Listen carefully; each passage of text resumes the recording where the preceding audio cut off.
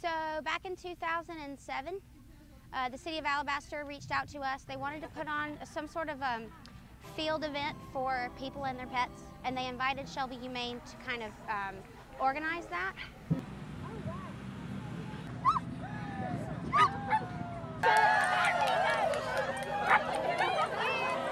Yeah, so at the shelter we have a nose work program that we do. Volunteers take shelter dogs out to do nose work, and we find that when dogs are able to do things like this, it significantly enriches their quality of life at the shelter, which improves their behavior, which increases the chances of them getting adopted.